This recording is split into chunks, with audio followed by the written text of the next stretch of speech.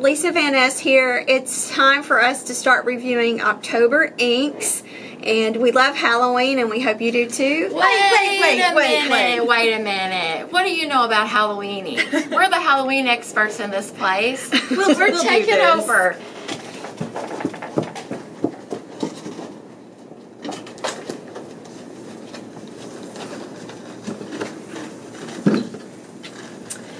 Hi. I'm Amy. I'm Davina. Davina Darling is joining us. You normally don't see her in her beautiful self because she's behind the scenes editing and doing the website. Yeah. So I'm happy you're here today. Yeah. I had to storm in on the Halloween video. Of course. Of course. That's our favorite time of year. Mm-hmm. Yep. So we are going to talk about Halloween inks today. Yes. And we chose these based on the name of the ink, not so much the color of the ink. Yeah. So they're fun names. Mm-hmm. I know I like a good ink name. Yes. But then we had to figure out some way to break it down to talk to you about it. So we broke it down in color. So we're going to actually split this video into two parts. And in this first one, we're going to talk more about colors that lean more towards black, different shades of black. And then in the next video, we'll deal with some more vibrant color choices. So part 2 will be published next week, right? Yeah, it'll come out a week after the first video. Okay. All right. Ready? Yeah, All right. Let's get started. Okay. So we're going to start, well, first, let's say that we use different paper. Yes. So we each did the same ink, and I did mine on Rhodia paper. And I used Tomaway. So there's, slight differences in the paper you use with the same ink. Also, we used water, like a water wash to do our sketches. Yes. And then we used a dip pen to write. Yeah. Write the names of the inks. Okay. Okay. All right. So up first we have Diamine Shimmer-tastic Night Sky. Night Sky.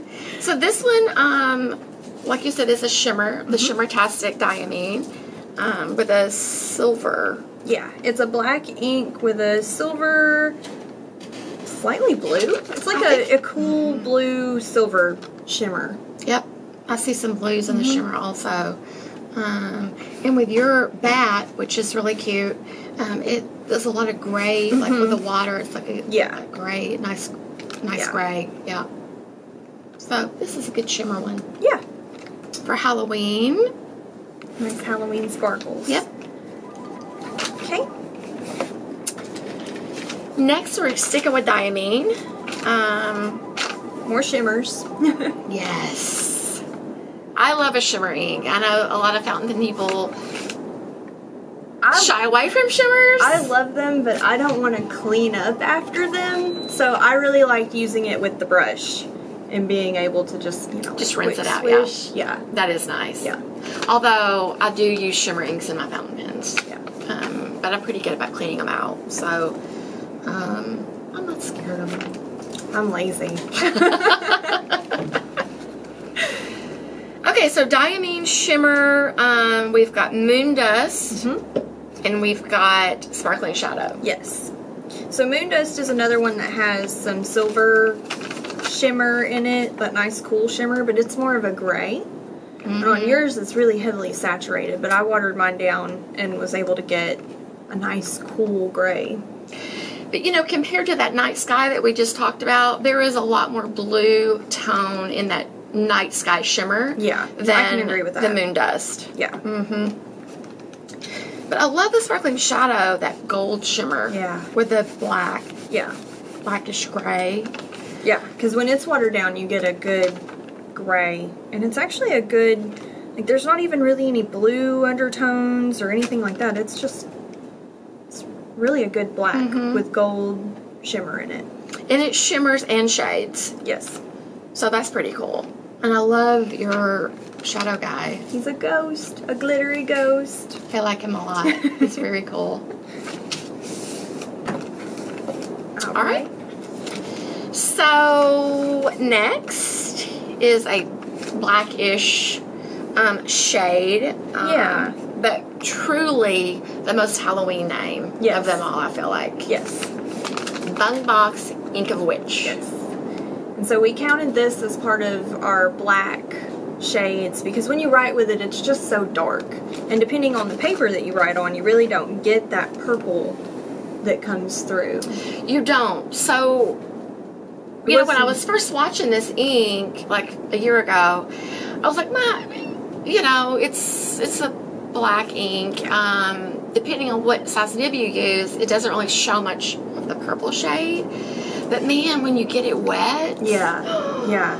It kind of. I love it. That purple really comes through, and on this Tomaway, where I had it most heavily saturated, I got a little bit of a sheen, which was unexpected. It's got kind of a green gold sheen going on. It's very cool on that Tomaway River paper, for sure. Mine's not very saturated. I used a lot of water with this one, but I love how it turned out. Yeah.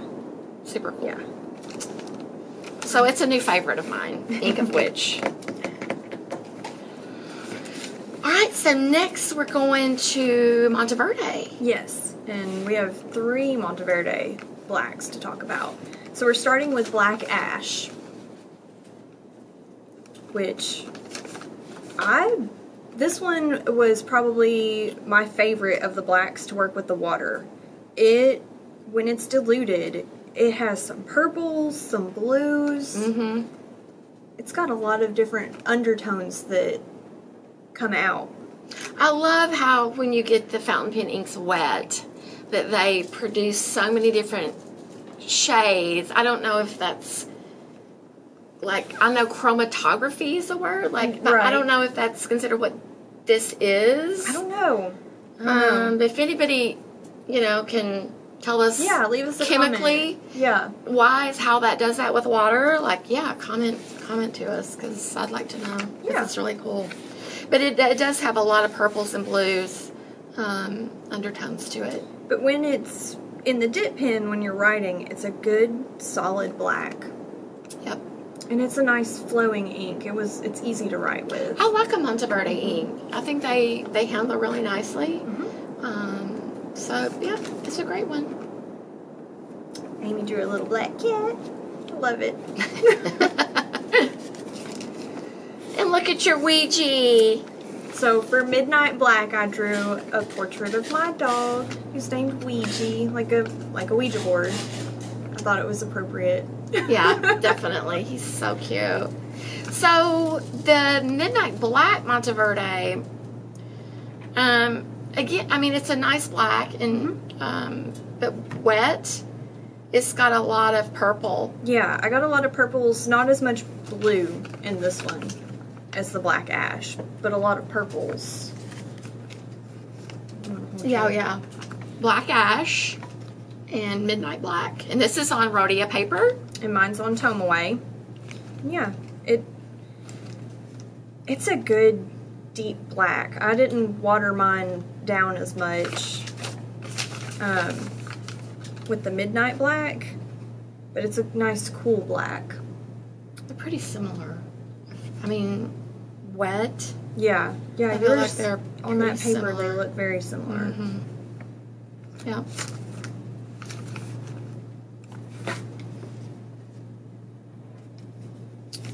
Next, our last Monteverde is Raven Noir. Which, of course, we had to include this one. Right. Yeah. It's very Edgar Allan Poe. I want to write Edgar Allan Poe quotes with this ink. So I attempted to do a raven sketch. It ended up like pterodactyl raven, but anyway. He's a science experiment. Or he's the raven that Edgar Allan Poe was writing about. Oh, yeah, maybe so. Maybe so. Ravens are, in all fairness, ravens are hard to draw. I wasn't real happy with my sketch immediately either. This is my first time to draw one. So it's good. It's good, and it works. It conveys the color really well. Yours actually has some greens. Mine has a little bit of the green that came up. But this it's very cool how it came up with the green undertones with this Raven Noir. I like it a lot. It's, yeah, again, Monteverde. You can't go wrong with any Monteverde. But for Halloween, if you want to, Halloween ink, you know, Raven Noir is perfect for that. All right. Oh, one of my new favorites. I tell ya, Robert Oster. I mean, his inks are wonderful as well. And the Black Violet. I mean, again, when you're doing swatches with just your fountain pen, you know, you don't notice all the blue that's in the Black Violet. Yeah. I love it. I got a lot of the blues with the Tomaway. The Tomaway paper, we know that it allows some of the different properties of the inks to really show through, but I was really impressed with how well it held up with me trying to drown it. I was working really, really wet, heavy water use on some of these, and it held up really well, and it still allowed some of the properties of the ink to show through. Yeah, it's great. I mean, it works well with really wet applications. So I love your cauldron too. I love it. But yeah, this is definitely one of my new favorites. Yeah, and yours shows so well all of the different veins of blue that you got whenever you got it wet. Yep, I love it. So good. New favorite. All right. Is that all of our black Halloween inks? That's it for the black Halloween inks. We have so many different shades of ink that we probably missed a few. So definitely leave us some comments about, you know, good other black inks that might fall into this Halloween spooky category. I know that there's a couple others named Raven. Yeah. But you know, we can always do those later if you guys request that. Leave us comments. And then next week we will do part two. Yeah, part two of our Halloween named inks. Yeah. So be sure to like and subscribe, leave us a comment, let us know what you think, and we'll see you guys next time. Bye. Bye.